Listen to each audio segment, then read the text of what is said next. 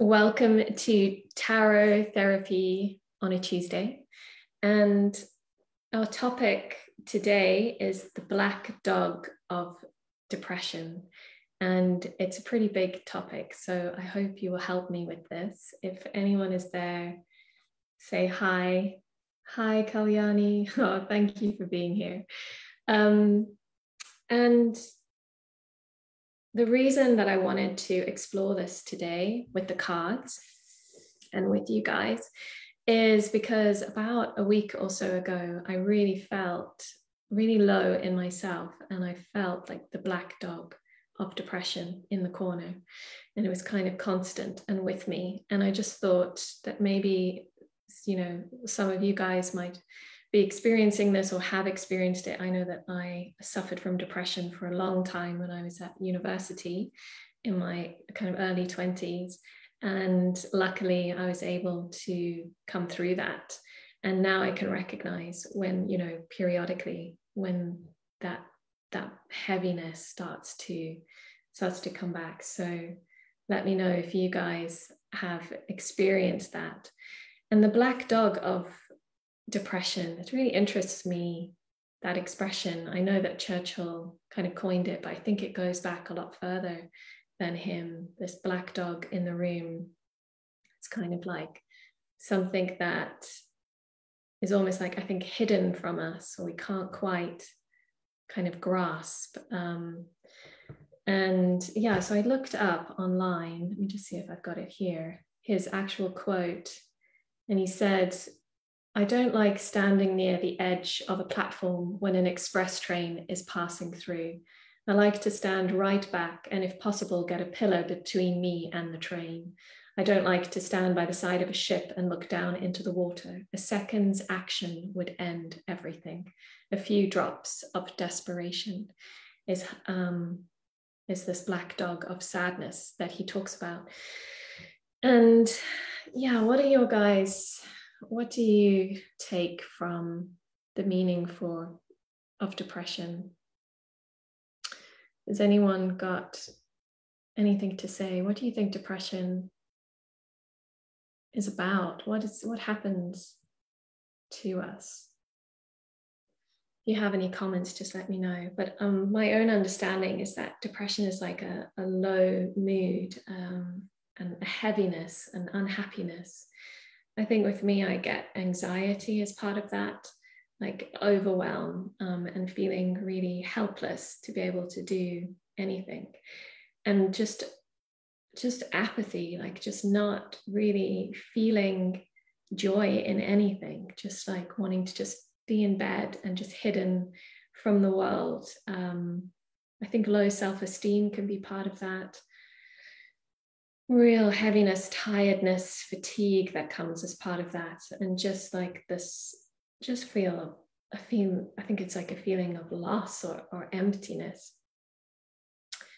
And yeah, so I was wondering what the cards would show us. I think tarot cards are a really powerful way. It's a useful tool in therapy to be able to kind of visualize and show us out on a table kind of the themes that we're dealing with, or sometimes even like what's hidden from us. I think with depression, it can be so scary because you just don't really know what is going on.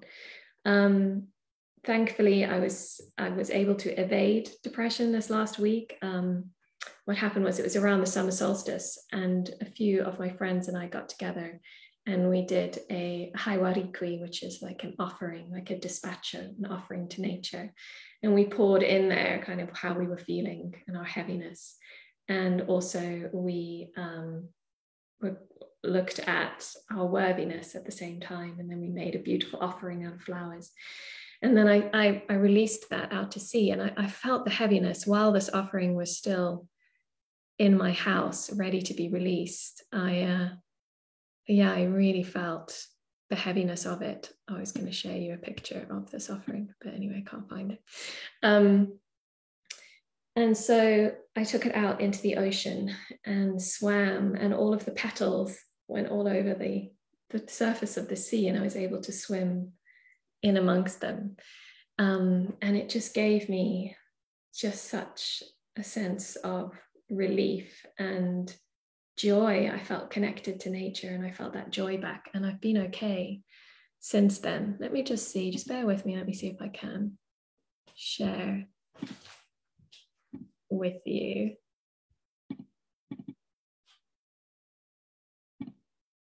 So, okay. So I've got a picture of when I was swimming in the sea with this offering that hopefully you guys can see here. So this is all there's man in the background. And these are all the beautiful flowers and the offering that we put together. And then as it sunk, all the flowers were floating. And so, yeah, it was really beautiful. So let us consult the cards and let me know. Oh, I think I've got some comments. 5 of Cups. Yeah, Kalyani, I agree. 5 of Cups is really powerful about how we've got that like cloak, like hidden and in grief, and we're just looking, we're not able to see what we've got behind us, can we, in that card? It's a really powerful card. I think also like the 9 of Swords is also a really powerful card for depression and being kept up at night, or even the Star reversed, you know, that numbness of no hope and hopelessness. Oh yeah, thank you, Kalyani, for sharing. I think so many of us can relate to this feeling of depression. So, I'm just going to shuffle the cards. And we're just going to ask the cards for a meaning for depression. What's at the root of it? Anything that's kind of hidden from us. And then perhaps some advice, because this could even be where you know of someone or even a loved one who is suffering from depression, and you could be feeling helpless. How do you help them? And yeah, I don't have the answers, but I'm just wondering whether the cards might give us some insight. So dear cards, please reveal the cards that will give us most meaning for the subject of depression.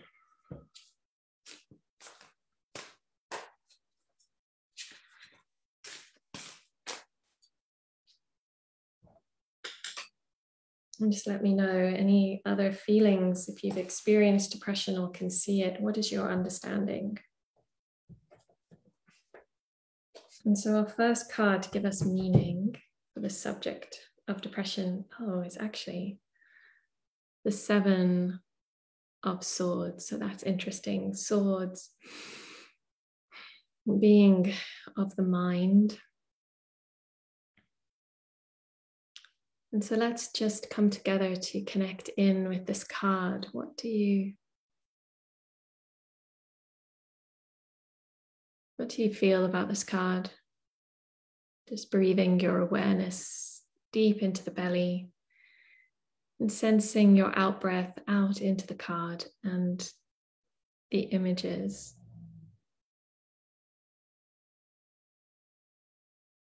What meaning can we glean from this card about depression, about this black dog of depression?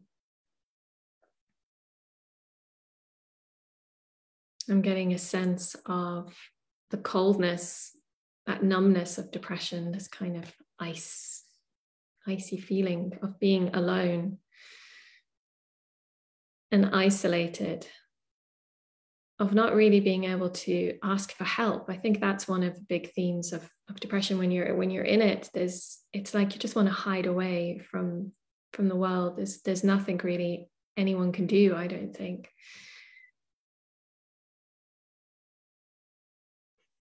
And I'll keep a watch if there's any comments of what comes through to you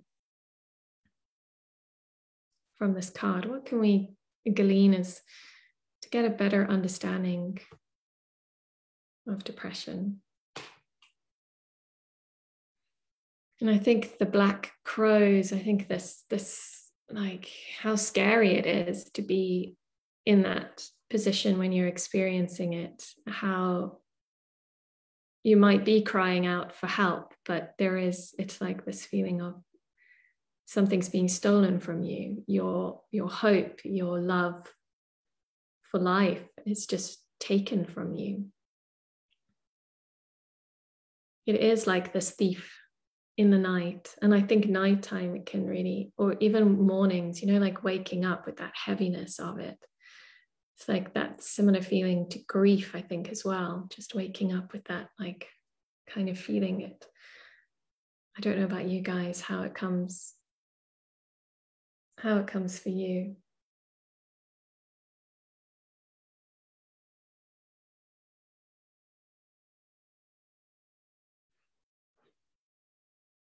And so let us look now to what's perhaps at the root of depression. What is hidden from us? And we have an interesting card here. We have the 7 of Pentacles.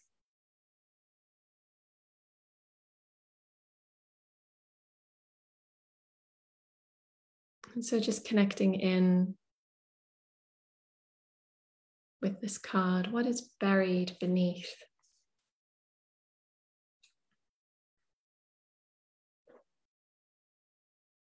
Depression for us.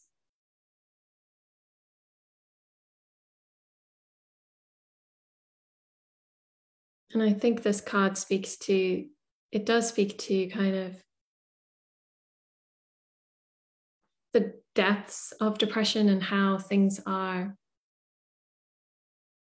like hidden from us. It's like also, I think, a time, oh yes, Kalyani, the moon comes up a lot with people that's suffering from depression.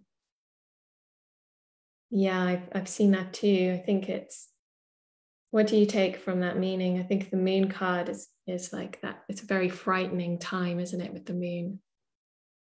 It's that time of really not knowing where you stand, of lunacy almost, that kind of mental instability, mental suffering. And so coming back to the 7 of Pentacles, what can we take as a wider meaning? What is perhaps hidden from us in terms of our understanding of depression? I mean, I get quite a hopeful feeling here that actually when you are in depression, it is this time where it's like that dark womb space, even if we flip this on its head, can be that time of the hermit, of going into yourself, of these seeds, or what's really important to you is all that's left. And about perhaps a time where great growth can come from experiencing depression, from going through that. If you can keep going and come through it, then perhaps great creativity can come from it. I mean, Churchill was such an inspiring person to everyone, and he suffered greatly from depression and was able to inspire the masses, was so creative with his words. And I wonder how much actually this time of depression kind of gave to that. And then when you come through it, how much gratitude you have, and how you really want to hold on to like a lust for life. Like you don't, like, I have a fear of being dragged back into that space of where you just give up and you can't find any hope or any joy in anything. It's so scary. So I don't know if anyone else has any experience, any feelings about this card. Let's just see in the comments. Hi Emma, hi Tamsin, hi Tracy. And so what's hidden beneath depression? What underlies this? I'm just getting that sense of, everything that's beneath the earth that we cannot see. And that life is happening, even though we don't even feel it. It's just getting through that time. And so any advice on how to like help yourself if you're experiencing depression? We've got the Ace of Wands. And again, such a card of hope, of like, well, of new beginnings. So I guess it speaks of like when you're in this kind of incubator or dark space of depression, like what can come out of this, what can help to come out of this is the Ace of Wands. So perhaps this is even, I don't know, if on a practical level, like I know going out into the sea and swimming, that was like it kind of also shocked my system. You know, I mean, the water is quite warm, but it is that you're going from one environment into another. And I know the sea is deeply healing, like the saltiness of the sea for grief and for tears. I really feel a resonance with the sea with that. And I think also the sea, I think it has like positive ions, doesn't it, too, that does kind of change us biologically. So an Ace of Wands could be like an action, like is there something that can break us out of the state that we're kind of caught in, we're trapped in?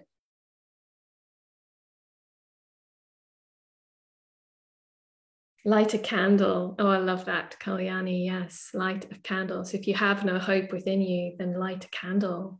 Don't know if that's what you were meaning, but like to externalize and also to connecting with another element. So I was talking about connecting in with the sea, which of course we're made of the element of water, but also connecting in with the element of fire that we're made of.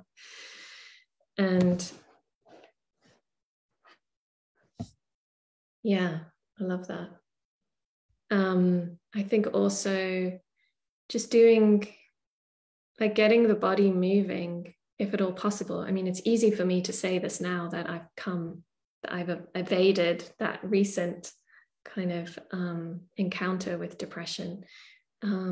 So I think this is just more what you can take for yourself. But I think moving the body, even in some kind of like just some dance with some music, doesn't have to be a choreographed dance, but just moving, feeling into music. Walking in nature, running. I know what helped me greatly was also taking trips to new places. Ace of Wands, Ace being new things, new beginnings. So going somewhere new and taking a walk, and often getting lost. This was with my last dog, and we would get to a point where we would always get ourselves lost on a walk in the Peak District at the time. And we come to like even more despair. So it doesn't sound very, very positive, but through that, it's kind of like we did a journey and we came through it. And I think little things like that, just little things where we can feel like we can get through them. And actually this morning I was on the beach, and there's this charity for people from the military that are suffering like post-traumatic stress. And it's a paddle boarding charity, and they go out on paddle boards into the sea. And so they're on something safe, but they're also encountering nature and encountering like a fear of being out in nature, and overcoming it in these little small ways can help them to feel in control again. Perhaps that's also another thing about depression. You feel so out of control. And so anything where can just give you that feeling of achievement or being able to overcome or work through something. Perhaps that's what, I don't know what you guys think. If you have any more thoughts on. I'm useless with technology, so I have to keep coming out to go back in again. Flame fire of meditation. Hi, Tracy. Yes, Kalyani, thank you. Fire of meditation. That time of depression is actually, you have all that time. I mean, I can't say when I was at university, I don't think I made much use of it other than just to sleep and just to feel despair and just to try and push myself out of bed to go and do something.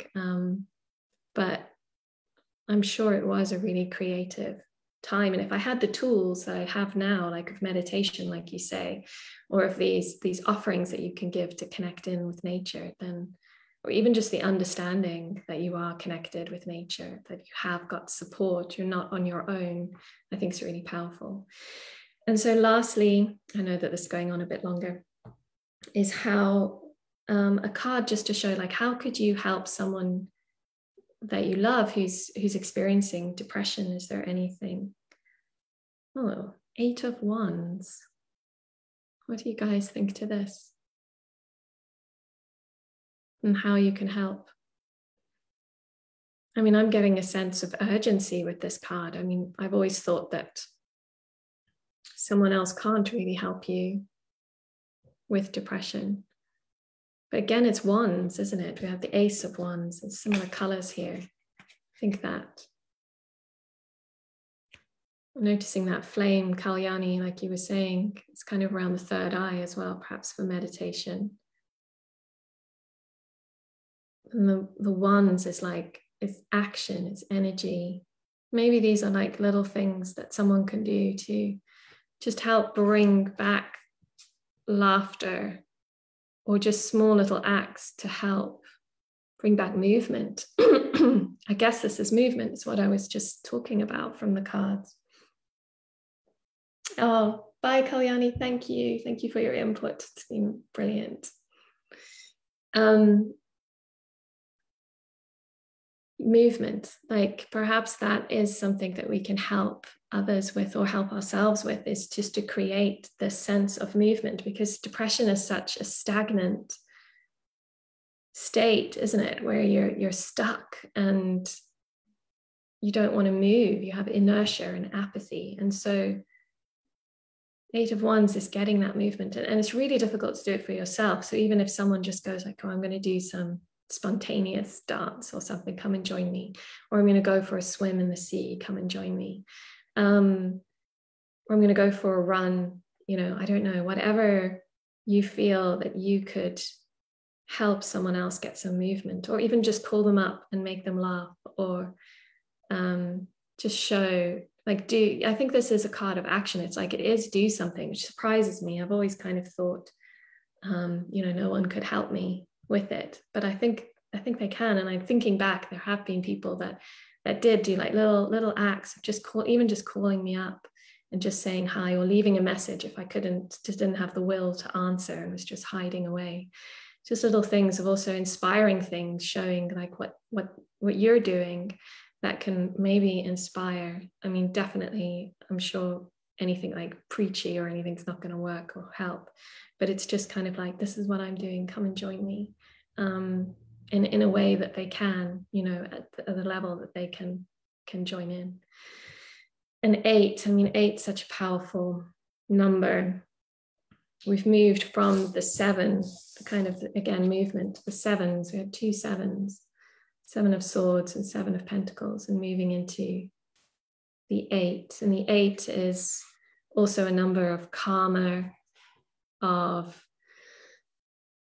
cycles. You know, depression is a cycle of even just having, and now looking back on it, I could tell myself this time around when I was feeling low, I could say, it's just a phase, it's a cycle, it's okay. I can transport myself beyond it, and like walk beyond it even when I'm in it.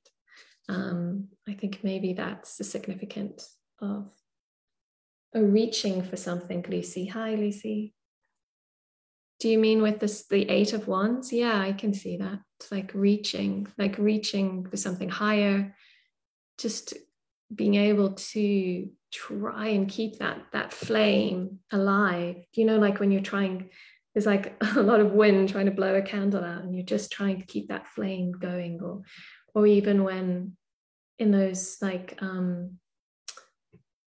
what am I thinking? You know, like the sanctuaries or places where they have a flame and they keep it going for like years, and they tend to that flame, and just being nurtured and tended to, like maybe being cooked for when you can't cook for yourself, or little acts. It is saying here to do acts. And this reminds me as well, I don't know why I'm pointing at you, but I was watching an interview with a woman who was grieving and had lost her husband and her children in a car accident, and how she was saying that it's really unhelpful when people were saying to her, I'm here for you, let me know what you need me to do. Because I think when you're in depression or grief, you don't know what to ask for. You don't know how to ask for help. And so like what she was saying is just do something, just do, even if it's just a tiny thing, just do something. And that can help so much. Straining, yeah, Lucy, straining. So I think explain that a bit more. I'm not sure. I understand, but definitely reaching. Yeah, I don't know if this has helped. I hope it has. It's been really lovely being here with you guys. I'm just going to check in again in case there's any more messages. And it's such a big topic that, you know, I'm sure we can revisit it again and pull your own cards. If you just pull a card for like the meaning for depression for you, the kind of what's hidden behind it, or make up your own spread, and then also just get some advice. And I've really enjoyed kind of broadening my own perspective on this, and perhaps being able to give, you know, when people ask, what can you do? Like I know my mum, she's always asking like, what can I do, you know, when I go through things? And now I can maybe give an idea of just do something, just whatever it is, what comes to mind. When I lost my dog, my mum was with me, and she would make me, I couldn't eat anything, and she would make me feel tearful. She would make me this fruit salad in a bowl, and it was just beautiful. And I hadn't asked for it, but it was just something that I could eat with cream, lots of cream on it. And that was just really helpful. So anyway, I'm ending this on tears, so I don't know why I've got so emotional with this. Of course, whenever we think of our dogs, there is so much grief still.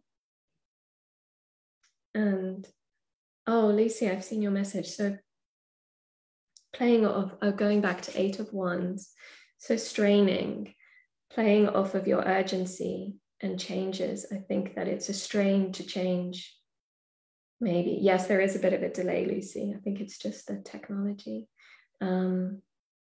There's a strain to change. Yeah, I think it's so hard, isn't it? You know, like to get out of depression. It's like, I don't know if you guys have seen The Never-Ending Story, when Atreyu is in the swamp with his horse, and they're just trying to take one step at a time, and the swamp is just engulfing them, and it's just so difficult. It's so difficult to move when you're in that amount of. It's like, I also think depression is like something that almost takes over me. It's like, this is not me. It's just like, it's like that swamp that I'm sinking into. So yeah, thank you, Lucy. That's really helpful. And it's given me a chance to to breathe and stop crying for a second. To see if there's anything else. Right. Thank you, everyone. That was really beautiful. And I'm sending you all so much love. And yeah, reach out on the group if you need any help, if you need a few cards pulling for you. We can come together as a group and help each other. And I'm sending you all so much love. Bye.